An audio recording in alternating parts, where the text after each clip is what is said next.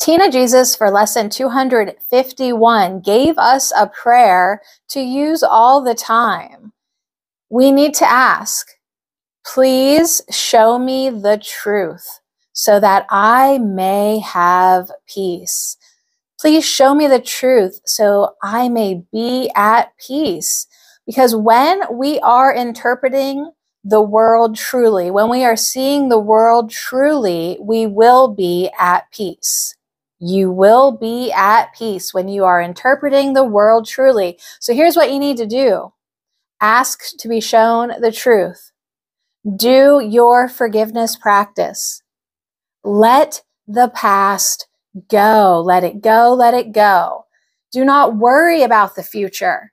Put it all in the hands of the divine. Right now, in this holy instant, choose peace and choose acceptance. The future is coming from the now. Right now, you decide right now. So if you are thinking about the past pain right now, you are bringing yourself more pain in the future. So don't think about the past anymore. Choose forgiveness, and your future will thrive.